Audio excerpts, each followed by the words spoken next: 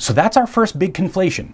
Process versus input, learning versus teaching. The two are dissociable. So you can comfortably say we all learn the same way, but we all need different things to move through that learning process. And those two statements are not contradictory. They both make sense.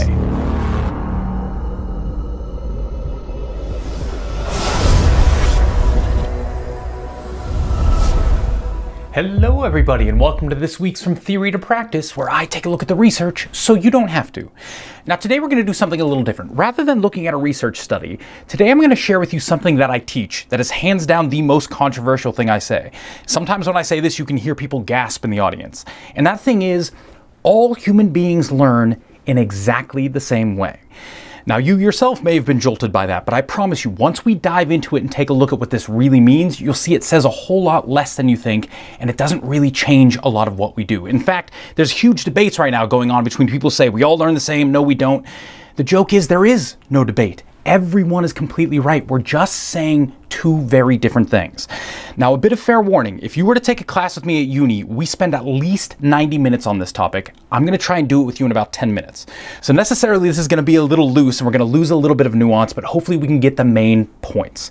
So the reason why I say everyone is right in this, we learn the same, we don't learn the same debate, is because we're simply conflating different ideas. So there's two big things we need to explore. First is here. 9 times out of 10 when people have this debate, they're conflating input with process. So to see what I mean, let's use a less charged example here. So here's a statement. All human beings digest in exactly the same way. Now, I'm sure none of you are having problems with that statement. Why? Because it's self-evident. We all have the same digestive system. Nobody has 3 stomachs and chews cud. Nobody spits out acid and then absorbs nutrients through their skin. We all have the same process by which our biology extracts nutrients from foods and excretes waste. That's process. Where human beings differ is input. What foods can we put through that system, lead through that process? So for example, some people with lactose intolerant cannot ingest milk. Now that doesn't change the process. It doesn't give them a whole new digestion system. It just means what triggers that system to do its process is different for different people. Some people can't do gluten. Some people can't do proteins. It doesn't change the process. It simply changes the input. Now from this, we can see that the idea of input covers both the stimuli, in this case the food, and any ideas of support, what we need to get that food into the system. So for instance, I have a baby right now, she doesn't have teeth, so she can't chew food like I can. Does that mean she has a whole different digestion system? No, that just means she needs support in order to get the system moving. In this case, we mash up food and basically serve her soup. Due to cancer, some people might lose their esophagus or some of their intestines, meaning sometimes we have to bypass certain steps, like we might have to inject food directly into the stomach or remove waste directly from the small intestines. But again, these types of support do not change the process. Now here's the important bit. Knowledge of the process does not in any way dictate input. You could know everything about that process and have no clue what needs to go in because one does not dictate the other. Now, to be fair, the process can constrain the input. So for example, our stomach is only so big, so we can't fit, say, an entire watermelon in there. So there are certain constraints from that process, and those constraints might change the input. In this case, let's just chop up the watermelon and get it in piece by piece. But again, outside of those basic constraints, the process itself doesn't dictate what food people should eat, how they should eat it, or what support a person needs to move through that process. And also, once you understand the process, that will also give you some universal patterns. Again, these patterns say nothing about the input. What should we be eating? How do we need to be eating it? But those universal patterns will give us additional constraints that we can use to think about input. So as an example of a universal pattern, every human being takes in a hamburger and outputs waste. There isn't a human being in the history of the world that inputs waste and outputs a perfectly formed hamburger. So again, this is a universal pattern of the process that might influence how we think about inputs. But again, it doesn't dictate what we put in. So now let's bring this back to learning. When we say that all human beings learn the same way, what we're talking about is a basic process. If we define learning as any semi-stable change in behavior done in a directed and intentional fashion, and I've never seen a definition that goes outside of those bounds, then we can start looking at the system and say, cool, by what process does that occur? How does information enter into the system? How is it adapted and embodied? How is it brought up and applied later? Now, importantly, if we all have biology, then this system should be the same for everyone. And in fact, it is. We've never seen any human being with a different learning process. For instance, biological replay, whether that's hippocampal or muscular, is the way biology instantiates information. That's true for everybody across all time. If that didn't happen, you wouldn't have our biology and you wouldn't be a human being. but the inputs change. The things we put into the system that allows the process to function will necessarily change between different people. For instance, if I have a student who's blind, I cannot show him or her a picture or a photograph. We need a different way to get information in. Or if I have a student with ADHD, they need higher valence stimuli. But once that stimuli is in the system, the process does not change. It's the same process for all of us. The input needed to trigger that process changes, but the process itself remains. And again, we have that same idea that input is not just the stimuli, what I'm going to teach you, it's the supports. What steps might be missing in your process that we need to externally bolster for you. So for instance, all human beings have a limit to the amount of information they can consciously think of at one moment. But that limit changes between different people. Some people have a very small limit. They can only think about a couple things at once. So for those people, we offer supports. We start to externalize information so they have access to it out here without needing to store it here. Now again, that support doesn't change the process of learning. It simply makes it easier for people to go through that process. This is that first conflation, the idea of input versus process. Pedagogy, teaching, which is very different than learning. How do I move people through learning, and what is that learning process?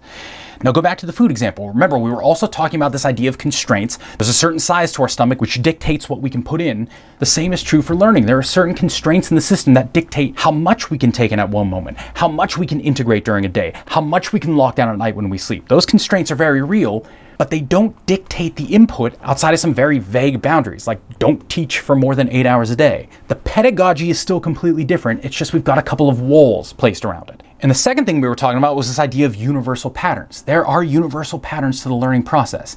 Everyone starts with learning how to basically move their muscles, and the output is eventually sprinting. There's not a human being in history that started with sprinting and then used that to make sense of how to move their muscles. Or take a didactic example, everyone starts with basic information and outputs things like deep critical or creative thinking about that information. No one in history has started with inventing a new way to do heart surgery and then using that to make sense of what is the heart? How does the heart work? So there are also some universal patterns to the flow of this process, but again, none of that dictates the input. What should we be learning? What do kids need in order to move through that learning process? That changes person by person. So you can comfortably say we all learn the same way, but we all need different things to move through that learning process, and those two statements are not contradictory. They both make sense. Now, I said 9 times out of 10, that's going to be the conflation, this idea of process and input. But what about that 10th time? 1 time out of 10, what's that other conflation people make? And this is a bit more rare, so I'm not going to go as deeply into this one. But this is the conflation between structure and function. Some people say we all have a different brain, therefore we all must learn differently. And that's the structure-function conflation. So just as a simple example, think about the wheel. If I compare a modern tire to an old wooden wheel, structurally the two are very different. You can completely say, yeah, these two things are not the same. But functionally, they serve the same purpose. They rotate so as to easily move heavy weights. Let's bring it back to biology. All human beings have very different fingerprints, but functionally, they all serve the same purpose to help us grip and make tactile sensation of the world. The specific differences at the minute level do not impact the functional outcome at a larger, what we're going to call utility level. So bring it back to the brain. Yes, at a small enough level, we all have very different brains. But do these minute differences at the structural level impact the larger functional level? Absolutely not. There are universal patterns in every human brain at the larger functional level that do not require identical mimicry at the minute level. Now, to be fair, there are some people missing massive structures in their brain. So for instance, Michael Shaker. This man had a stroke which killed the entire language network in the left side of his brain. But what did he do? For years, he did nothing but try and practice, drill, train, and after several years, he was able to start speaking fluently. Now, the process he had to go through to learn how to speak was the same as everyone else. He started with individual words, built those into sentences, into larger themes, and the way his brain came to process language is exactly the same as everyone else. He had a specific part of his brain processing words, another part processing tones, another context. But all of this processing was happening in different parts of the brain than typical human beings.